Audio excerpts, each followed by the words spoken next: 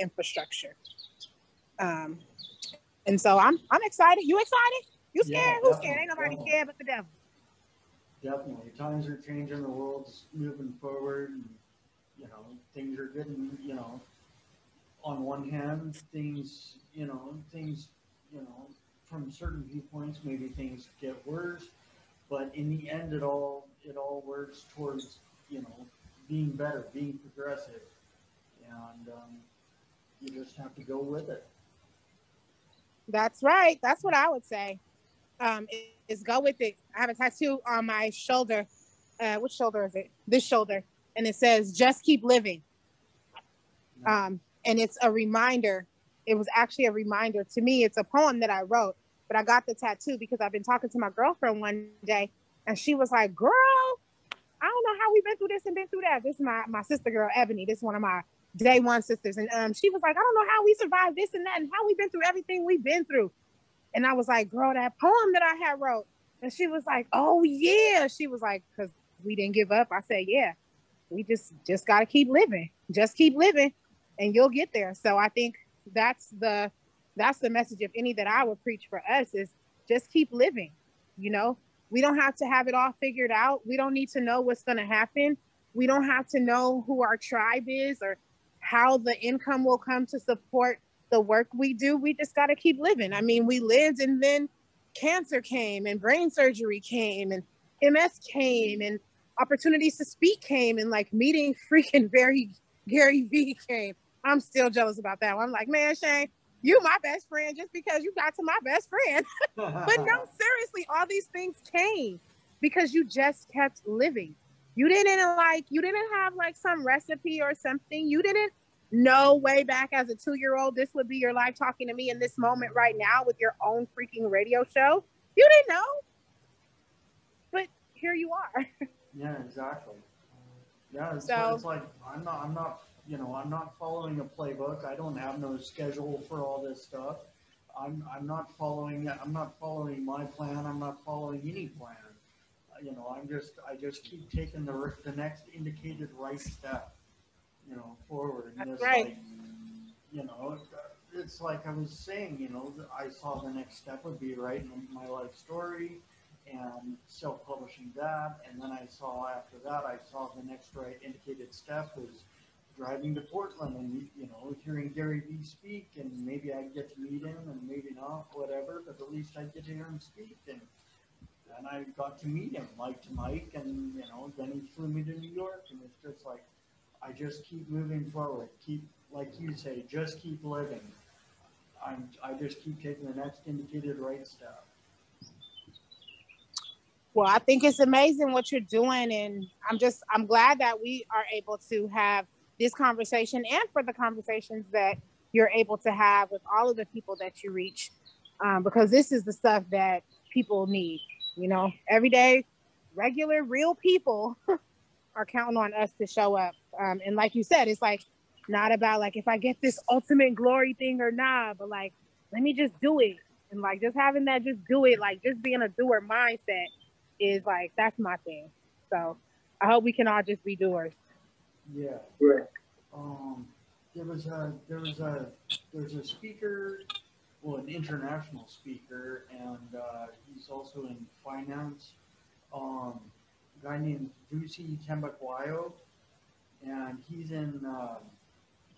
I'm not sure. I forget the name of the town, but I know he's in South Africa. And I've actually listened to his audiobook a few weeks ago, and after I'd watched the video, I was on a Zoom call, and where he was this main speaker. And anyway, one of these mastermind calls I was on, I think was with Eric Thomas, E.T. the Hip Hop teacher. At any rate, I heard Vusi speak, and I wanted to know more about it. I just loved his energy. One thing he said in his book, and I think he said it in video of his, but one thing he said that sticks in my mind just and rings so loud and so clear for me is that all of my excuses are valid, but none of them will get me the results I want. That's right. And That's right. that just rings so loud. right? Doesn't it hit your spirit?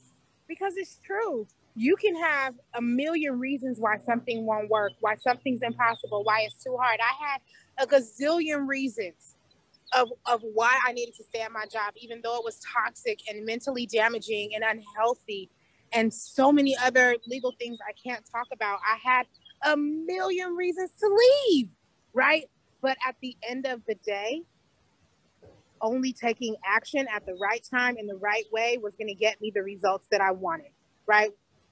We are never going to have a situation that's 100% efficient or 100% comfortable.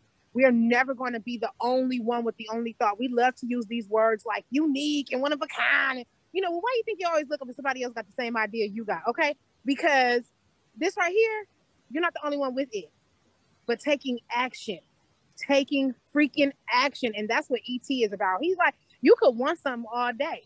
You can think about it all day. That's not going to get you what you want. You got to do it, and you got to be willing to work.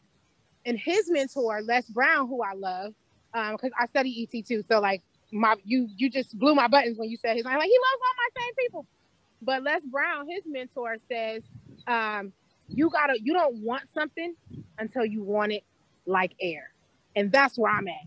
I'm at the ET point, but I'm like, it's like air. It's like I'm going to die if I don't get this thing. And I think once you tap into that mode, then it's all go.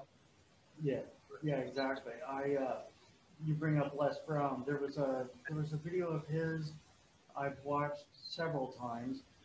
As a matter of fact, I used to have it downloaded on my YouTube app on my phone. Watched it quite a few times actually.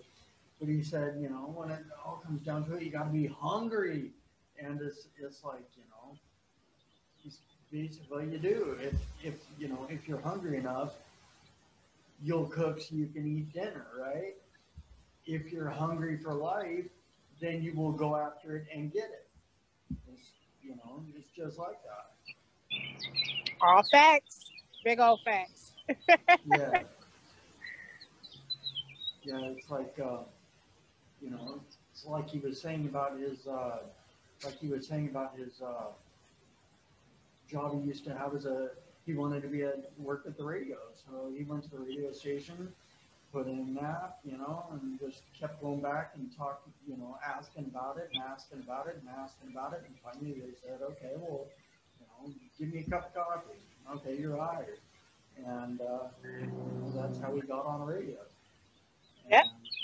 It's just, you have to start somewhere. And I remember the first time that, it's funny you say that, because he's the person I was thinking about the very first time that I got an offer to do a poetry performance. And I was like, sure, I'll open with a poem, but I'm coming to speak. It's like, I can speak if you want, because I was trying to transcend from being boxed in as a poet into becoming a life coach and inspirational speaker, like a power speaker. And so instantly they were like, well, what do you want to do? And I was like, I want to do a power talk. And they were like, well, what is that? And it was like the most scariest thing to be like, I'm just going to put myself out there and I'm going to speak it. But I remembered what Les Brown had said. I remembered that speech, that particular video where he talks about working at the radio. And I was like, if you never say something, if you never speak up, he said, another quote of his, he's like, you'll be with the richest place in the world. And we all know where that is, right? It's the graveyard. Because more people die with billion-dollar dreams that they've never, ever lived than millionaires get to spend money. More people die with billionaires worth of dreams that they never spent, right? So he's a person who definitely impacts me a lot to be my best and to keep going even when I'm not my best. Yeah, and what was just going through my mind when you were talking about the graveyard being the richest place in the world, which is so very true, because people, with all these unfulfilled dreams and lives that people, could have, should have, would have, fulfilled or whatever, then, it can't happen now because it's in the graveyard. And it's like Gary Vee talks about, having no regrets, and something I had heard a while back, which I put into practice yesterday. And my being at the beach yesterday, reflecting on these people that have passed in my life recently, and then the rainbow and it being all okay, got me thinking. And I was thinking, and I stopped and saw a friend on my way home, saw a very good friend on my way home from the beach, and talked to her for a couple minutes, and that was it. And I carried on, went home, and um, then I got to thinking. I got to thinking about this thing I saw a while back about unspoken words. Leave no words unspoken. And so it's like, I was thinking about the premise of passing on, dying, and what you're saying about being in the graveyard. You can't all those ideas and dreams and whatever. It's like words unspoken. They can't be spoken now if if the words are in the graveyard. And so I was feeling inspired to do this, so I sent this very good friend a message, and I just let her know, hey, just I led up to it and just said, hey, look, I don't want to leave these words unspoken. So just from the time I met you, I thought you were very beautiful, and I love your hair, and you're just the sweetest lady I've known. And and I just want you to know that I love you. And that was it. And it's like I just wanted to release those words before, if anything were to happen to me, then, she'd never hear those words from me. So I just wanted to put that out there, and I got back sort of a reciprocal message, same thing sort of, but it's like, I just had to put that out there, those, and so that they weren't unspoken words. And I just, I guess right now I'm urging everyone to do that, don't leave with unspoken words. Yep, there's nothing worse than words we didn't get to say and work we didn't get to do. So I'm glad that you got to say that. But I just encourage everybody, just keep living. That's my message. Like, just keep living, keep going forward. Right on, right on. Those are like such powerful words too. Just keep living, and just keep moving. Like one of my motto or one of my phrases is keep moving forward. No matter That's what, right. keep moving Right. forward. And all right, well, I was just looking at the clock and realized we're right at the time. Actually, maybe a minute over, but I was just wondering if you wanted to give everyone contact info in case they wanted to get in touch with you. Sure. So you can find me on all socials, Natriece.Spicer, NatrieceSpicer. And then I have the Inspired Life podcast, which is on Instagram and Facebook. We are streaming everywhere: Spotify, Apple, Google Play, Podbay, Stitcher, everywhere that things are being streamed, you can find us. It's the Inspired Life podcast. But if you just Google my name, you'll find the podcast, and then you can tap in. Thank you. You have been amazing. It's been fun being able to have this conversation, but also inspirational, being able to talk with somebody else who really cares about global well-being and just like the impact of humanity. And so I'm excited to see the work continue. Thank you so much. And I'll be sure to share your show so people can tune in. Yeah, thank you very much, Natriece. And thank you very much for joining me and all your words of wisdom you've shared. And I will be, just to let you and everyone else know, I will be posting this. If it's not already on my Facebook Live, I'm not sure if that did connect earlier, but if it's not, I will post a copy of this video on my Facebook, and I will be posting a copy of this video on my YouTube channel, so it will be, I put my shows on YouTube since it's on video now, so, they're for all time instead of just one and done. And yeah, it's awesome. Technology rocks.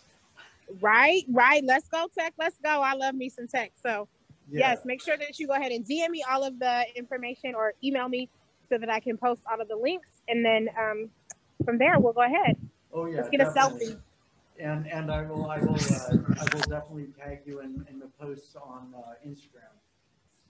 All righty. Let's get a Yeah. selfie before we disconnect the call.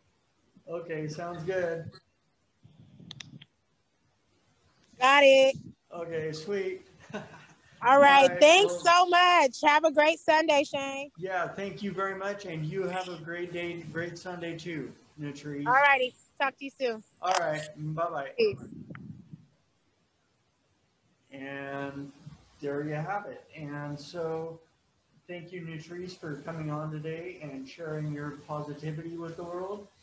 And with that, I guess I'll just wrap it up by saying I wish everyone could stay kind, optimistic, and grateful, and have a phenomenal day and a phenomenal week.